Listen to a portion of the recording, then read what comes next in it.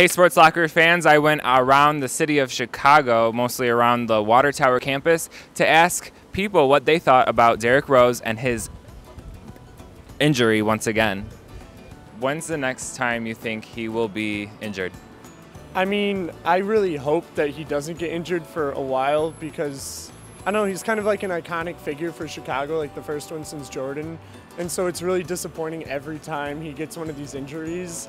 And we're like, oh, we have to wait longer for him to come back out and just like go hard and like be the Derrick Rose he's supposed to be.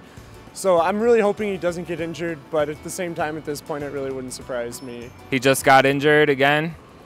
He's out for 2 months. When he returns, how long do you think before he gets injured again? Hopefully this will be the last time. I'm hoping so. You know, some people in the NBA just have like very unfortunate sequence of events. He just so happened to be that person, but I think he'll make a speedy recovery and he'll be fine, you know, moving to the season. Elbow right to the face. He'll be out for about 2 months. So when he returns, how long do you think until he is out again with another injury? Well, honestly, if I'm being pessimistic, probably a week, but hopefully not too long. I mean, he's a great player. I'd love to have him playing for the Bulls, but it's just one injury after another, so I can't have my expectations too high. What does this mean for the Bulls? Do you think it'll affect them? Do you think it'll help him come, or when he comes back? Yeah, for sure the Bulls are going to get rid of him come free agent time.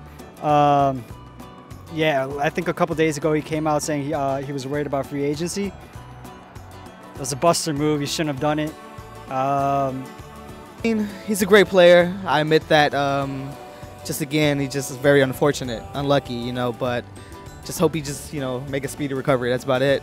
What does this mean for the Bulls? Like, how do you think this affects the whole team and the franchise? Yeah, well, I think the Bulls without Derrick Rose are still pretty strong. I don't know if they're necessarily playoff or like championship material without Derrick Rose. Do you think this is a good thing for the Bulls? Should they keep him around or should they get rid of him? I think the Bulls should. I think they should shop right now. It would be their best option to see what they can get just out in the market.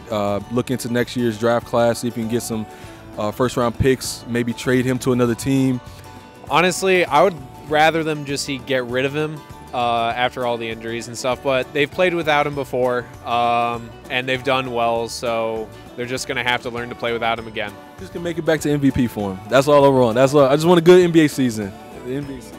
Any other comments for Derrick Rose? Yeah, you should drink milk. All right, there you have it. Mostly positive and optimistic things from people. Hopefully we can see Derrick Rose come back stronger than ever and, like those gentlemen said, an MVP form. For Rambler Sports Locker, I'm Blake Keller.